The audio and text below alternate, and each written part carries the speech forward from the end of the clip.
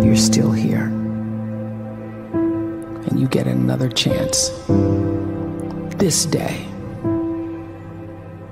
to do better and be better.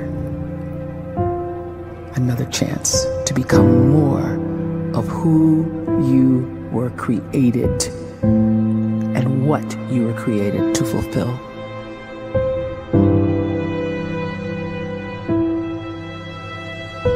Everyone in the world is capable of living outside the role or beyond the roles that they place themselves in, no matter what it is. You're not just a dad. You're not just a banker. You're not just a brother or a son or a convict. It doesn't matter. Like, everyone is bigger, much bigger, infinitely bigger than the roles they place themselves in, and is capable of reaching potential greater than anything they could imagine.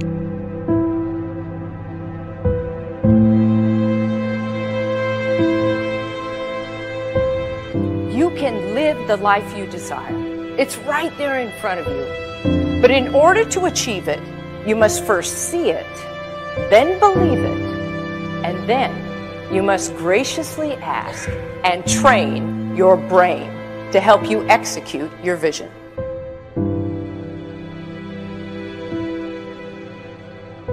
So when you start to focus and you delete distraction from your life, and you start to get seriously invested in doing one thing staggeringly well, and you practice that one thing over and over, a term to think about is mundanity. You do one simple, seemingly insignificant thing every day around your main skill, and it's very mundane, but small daily improvements over time lead to world-class results. Well, here's what happens in your brain. You start to isolate a single neurocircuit around that skill, and that starts to trigger a certain type of brain cell called an oligodendrocyte, which then releases myelin. Myelin is a fatty tissue that starts to wrap around that single neurocircuit related to that main skill you've been practicing. And when myelin starts to wrap around the brain circuit, what happens is you have accelerated learning times, you can see more quickly, heightened perception, and you'll learn more quickly. And that is really the quote-unquote secret of the great producers. It's not a result of some natural gift, but their daily practice, their relentlessness and their grit, their work ethic, and their singular focus and sacrifice.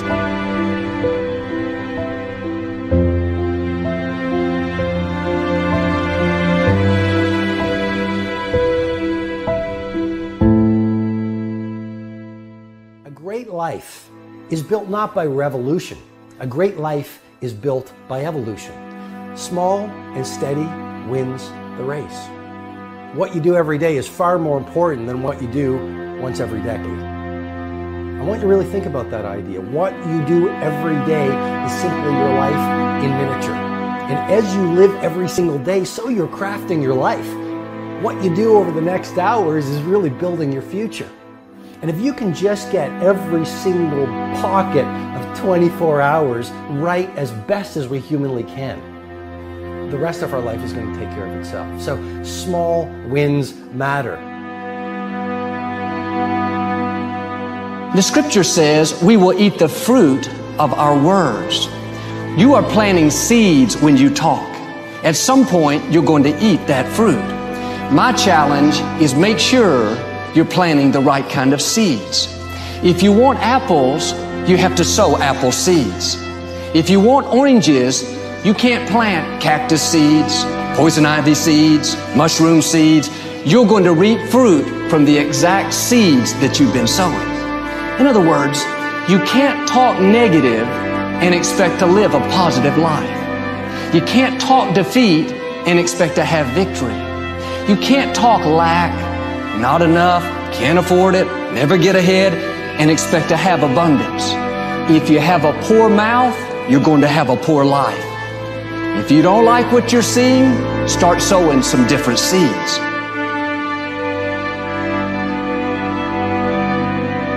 We may not realize it, but we're always feeding ourselves.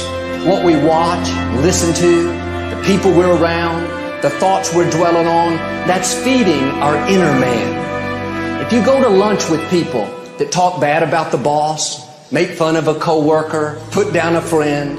They're feeding you gossip, feeding you jealousy, feeding you disrespect. Here's the key. Whatever you feed is going to grow. You may not like what they're feeding you. You're a nice person. But if you continue to hang around them, before long, you'll be gossiping. You'll be critical. You'll be disrespectful. Why? Because you kept feeding the wrong things. If you're always feeding negative thoughts, thinking, I'll never get well, I'll never meet the right person, you're feeding doubt, feeding mediocrity, feeding fear. If you know exactly what you want to be, you need to spend as much time with people that are actually that already.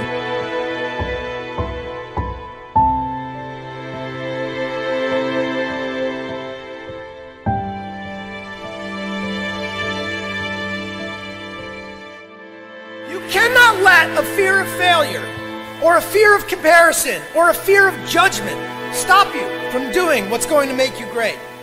You cannot succeed without this risk of failure. You cannot have a voice without the risk of criticism. And you cannot love without the risk of loss. You must go out and you must take these risks.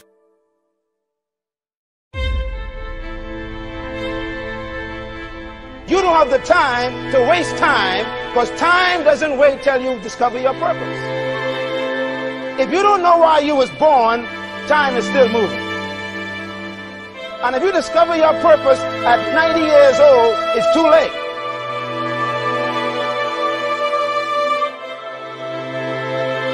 You don't know how young you are. What if you die in 2 years? You're pretty old right now. You got 2 years left. And if you're 50 years old and you're feeling discouraged, well, remember the advice about planting a tree. When's the best time to plant a tree? 20 years ago or today? So if you're 50 and you feel like life left you behind, well, get started right now. Better late than never. Better late than never. Don't think about time and age so much. It gets people distracted. When the whole world's distracted, you be focused.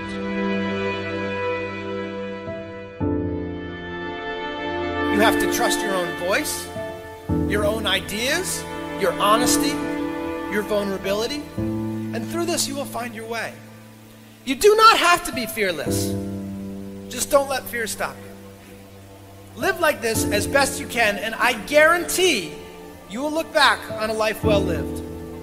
You are capable of greatness in your profession, and more importantly, in your quality of self.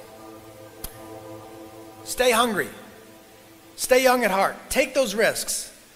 You are going to change the world around you in big ways and in small.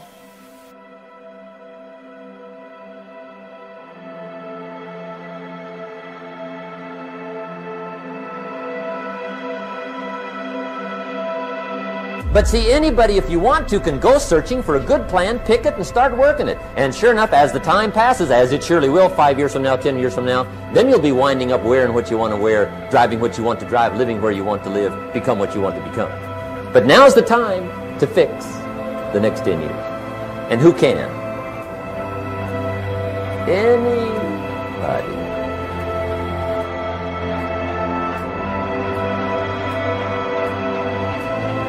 You were created to give life and make a difference with your gift somewhere. That's why you came to this place.